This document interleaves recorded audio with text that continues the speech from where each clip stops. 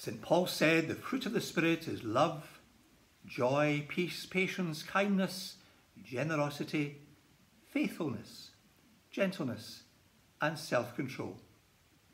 Welcome to Daily Devotions at Cramond Kirk on Friday the 5th of June. Let us pray. Breathe on me, breath of God.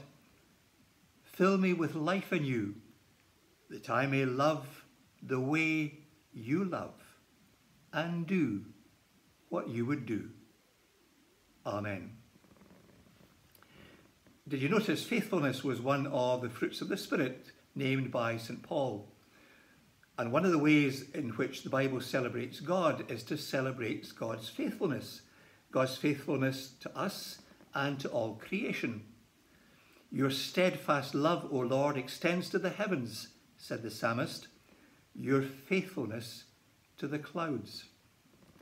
Little wonder then that when the early church grew, people were encouraged to trust in the faithfulness of God, even in difficult times. Listen then to Barnabas. He goes to visit the church in Antioch, a church facing difficult times. And as he encourages them to trust in God's faithfulness, you might well wonder, is our faith, is our hope in our own strength or in the continuing faithfulness of God to us, to all people, to all creation? If you'd like to follow the story, you'll find it in the book of Acts at chapter 11 and reading from verse 19. Now those who were scattered because of the persecution that took place over Stephen travelled as far as Phoenicia, Cyprus, and Antioch, and they spoke the word to no one except Jews. But among them were some men of Cyprus and Cyrene, who on coming to Antioch spoke to the Hellenists, also proclaiming the Lord Jesus.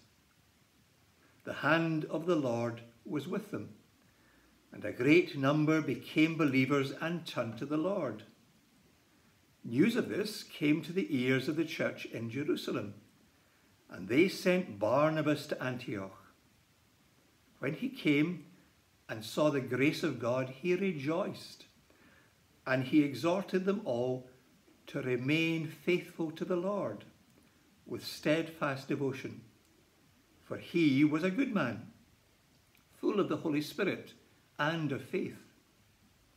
And a great many people were brought to the Lord. Then Barnabas went to Tarsus to look for Saul. When he had found him, he brought him to Antioch. So it was that for the entire year they met with the church and taught a great many people. And it was in Antioch that the first disciples were called Christians. Thanks be to God. Let us pray. Spirit of God, breath of God, as we join in these daily devotions, breathe on us and fill us with gratitude. Gratitude for a Saviour who gave his life for us and for all, who now sits at your right hand to plead our cause.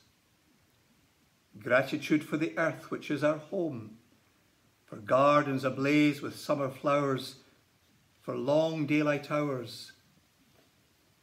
Gratitude for home and family, food to eat, clean water to drink. Gratitude for the church, for the many ways our lives are blessed with faith and hope. Gratitude for the continuing faithfulness of God to us and to all creation. Spirit of God, breath of God, breathe on us and fill us with concern for the many displaced people in our world, forced to flee their homes, frightened and stateless.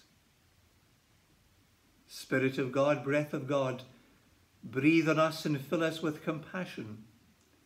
Compassion for all who are ill at home or in hospital. Compassion for anyone worried and anxious. Compassion for those who live today in fear and look to tomorrow with dread. Spirit of God, breath of God, breathe on us and fill us with hope. Hope in the power of your healing and forgiving presence. Hope in the victory of your love. Hope in your faithfulness through Jesus Christ our Lord, in whose name we pray together, Our Father which art in heaven, hallowed be thy name.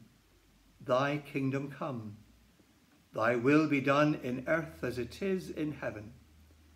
Give us this day our daily bread, and forgive us our debts as we forgive our debtors. And lead us not into temptation, but deliver us from evil. For thine is the kingdom, the power and the glory forever. Amen. Now may the grace of the Lord Jesus Christ, the love of God, the communion of the Holy Spirit be with us all evermore. Amen. Jesus Christ our Lady.